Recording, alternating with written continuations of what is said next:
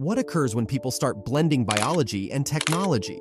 It is the capability to reprogram life itself, anticipate the emergence of human organ cultivation facilities, governmental utilization of synthetic wombs for population recovery, robots featuring biological components, the advent of genetically modified individuals with the ability to heal through physical contact, and numerous other developments. In the realm of biotechnology, we find ourselves at the forefront of a transformative era. As humans manipulate life itself, they become a disruptive force in the environment, raising questions about their role as invasive species. This journey into bioengineering unveils the potential for humans to evolve into a new, less human, and more alien species, shifting from mere observers of nature to its masters. This represents the next phase in human evolution, and it commences with the groundbreaking field of bioprinting.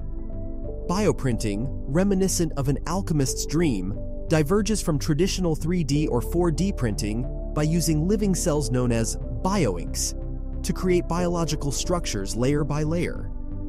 This technology brings inanimate objects to life, opening up a world of possibilities.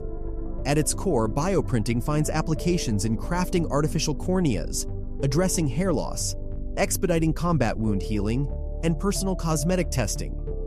Looking forward, it enables advanced innovations, from 3D printed coral reefs that revive marine ecosystems to miniature robotic space stations that excel in microgravity environments.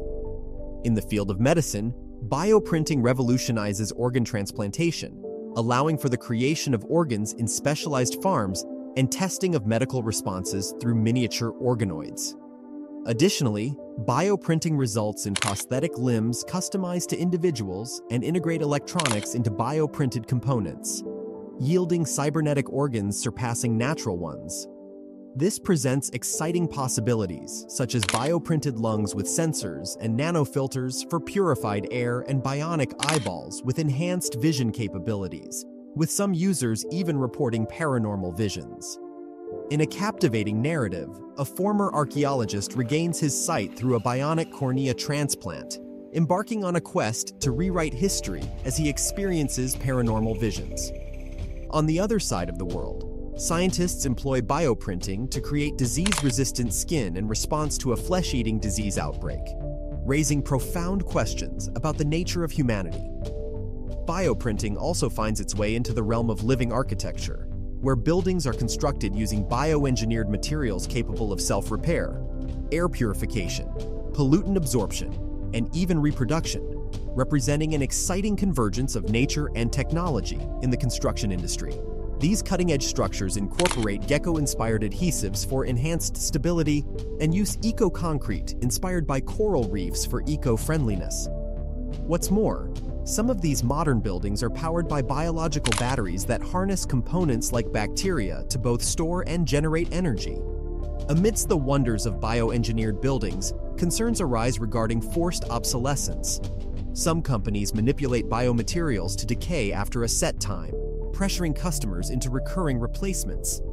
In luxury apartments within these biostructures, living works of bioart grace the walls, crafted by artists using living tissue and bioprinting techniques.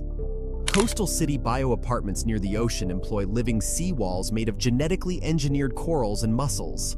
These living barriers not only grow and self-repair, but also shield the cities from rising sea levels and storm surges. Additionally, bioluminescent lights, plants, bacteria, and algae replace traditional streetlights, offering a sustainable and captivating alternative by glowing in the dark like deep-sea creatures.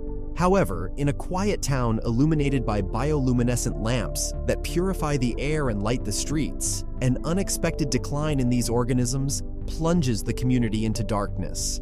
Botanists and engineers must solve the mystery behind this neon bloom's disappearance and restore light to the town, amidst rumors that the lights have been biohacked to release harmful pollutants.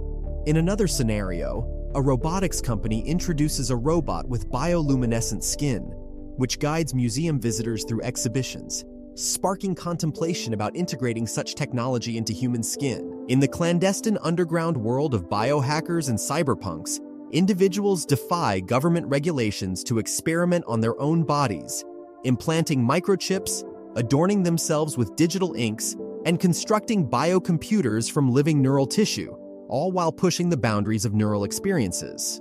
These renegades delve into their DNA as a storage medium and engineer remarkable substances, such as grapes that ferment into wine in mere minutes and unregulated, pest-resistant, allergy-free foods. The most buzzed-about innovations are self-replenishing food containers made of living organisms that regenerate their contents endlessly, creating an unending supply of microfoods. In the shadows, cryonics punks venture to freeze bodies with the hope of future revival, while biohackers extend their experiments to genetically engineered bioluminescent pets.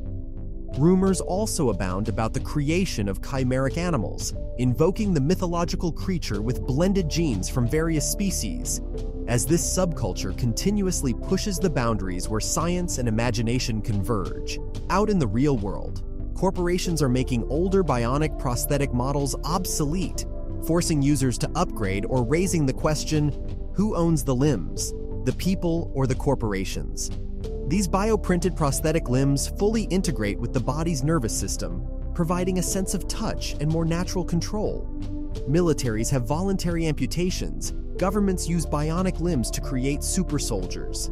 A young boy paralyzed in an accident learns to walk again with the help of a bioexoskeleton. Every bionic prosthetic and bioexoskeleton comes with a registration tracking number. In government-controlled labs, scientists are testing advanced artificial womb technology. This includes pod devices designed for more reliable external pregnancy and gestation, a process known as ectogenesis. In a world plagued by infertility, artificial wombs have become humanity's hope. Wealthy individuals outsource childbirth to large wound farms. Governments facing population collapse have their own farms too. And conspiracies circulate a dictator obsessed with his legacy, using artificial wombs to create numerous offspring, aiming to rule eternally and become an immortal dictator. Other fields that use artificial womb technology include space colonization, military use, and endangered species revival. And there are experiments being carried out in the field of extended gestation, where a body is left in the artificial womb for a longer period of time to enhance natural cognitive and physical capabilities. The next multi-trillion-dollar industry is in biohybrid robots.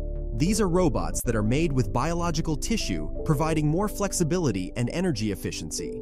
One corporation is developing biomimetic robots that can blend in and camouflage with nature, and even interact with animals. The corporation says that these biorobots are for environmental monitoring or biological research, but there is a concern that they will unintentionally become an invasive species, disrupting ecosystems leading to the extinction of native animals. While others worry that the biohybrid robots can be used for espionage and spying, such as drones or robots that mimic a bird so well that another bird is not able to tell that it's a machine.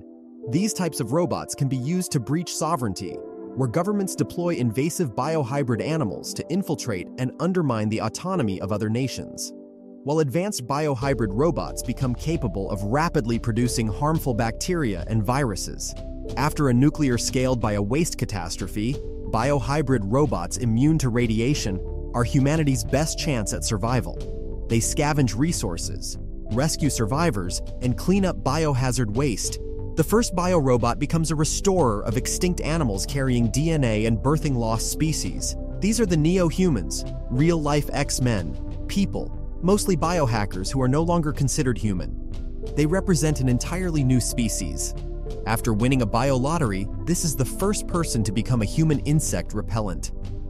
He and Hale sold an engineered virus that delivered the CRISPR components and targeted gene sequences into his skin cells and sweat glands, where pheromones are now produced that repel local disease-carrying insects.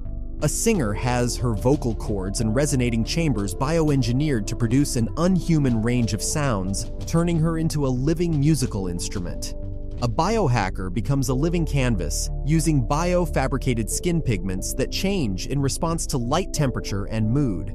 Displaying moving images and art, people are able to grow food on their own bodies, and marine biohackers are hacking their own bodies with genes from marine animals, creating bioluminescence and gill-like enhancements to breathe underwater. There is a new age Wolverine who is resistant to bone fractures, thanks to bioengineered collagen enhancements.